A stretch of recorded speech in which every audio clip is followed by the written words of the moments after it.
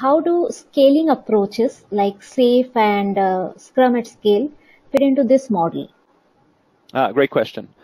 So again, those models are trying to take something that works at the team level, by and large, and scale it to kind of in a fractal way. Scrum at Scale is like an example of a fractal scaling model. Scaled Agile framework is more like Scrum wrapped in some other more traditional structures. Neither of those models are really, in my experience, I haven't seen the case studies where those models have created lasting, innovative change in an organization. Now, there might be some people that have had that experience, but instead, because I didn't find any examples of those in the world, that's why I started looking at these other organizations outside of the Agile space. Even Geometric, which is the example that we used here, is not using a scaling framework, even though they use Scrum throughout the organization.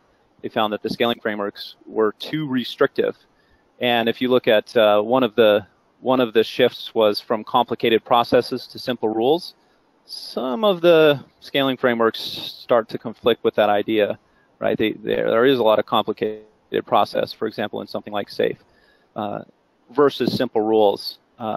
So my preference is to be simple rules, but I think that the scaling frameworks are a good way to get an organization from Scrum at the team level to one step further beyond that. How might we communicate? But the principles, these 8 shifts, are a little, I think, in my experience, more effective at helping the organization grow their agility.